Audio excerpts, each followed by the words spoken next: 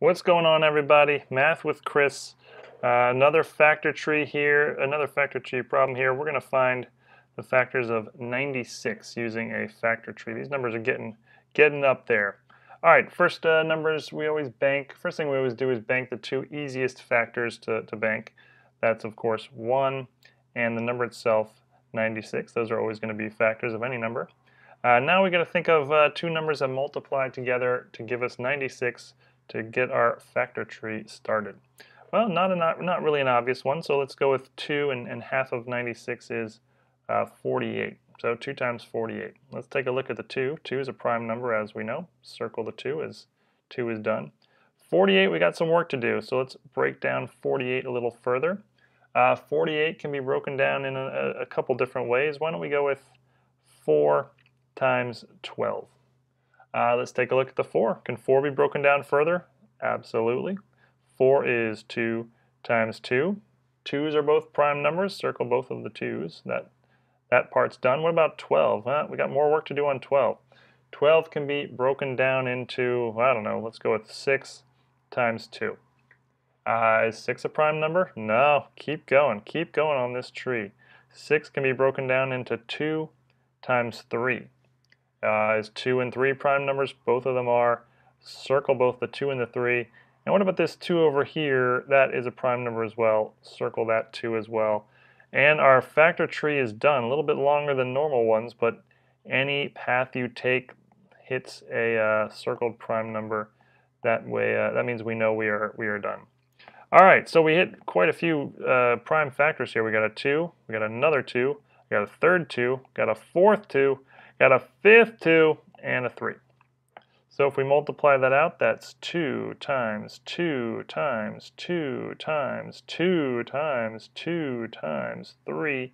And if you multiply that out, that does in fact give you 96. And ooh, we're gonna have to squeeze this arrow there, but it checks out. All right, now we got some work to do here. First, we got to add all our prime factors to the bank. We only found 2 of them. We got a 2 and a 3, but we got to add both of those to the bank. Now, any numbers we hit along the way, and we actually hit quite a few of them along the way, 48, 4, 12, and 6. All of those are factors as well. 48, 4, 12, and 6. Let's bank all of those. 48, 4, 12, and 6. Okay, let's come down here to the prime factors. Are there combinations we can multiply together here to give us numbers that have not been banked yet? There are going to be quite a few, so let's continue this long exercise. 2 times 2, we already got 4, don't need that one. 2 times 2 times 2. 2 times 2 times 2 is 8. We don't have an 8 yet. Let's bank the 8. What about 2 times 2 times 2 times 2? 2 times 2 times 2 times 2, 4 2's, that's 16. 16 we don't have yet. Let's bank the 16. And what about 2 times 2 times 2 times 2 times 2? 2 times 2 times 2 times 2 times 2 is 32. We don't have that one yet.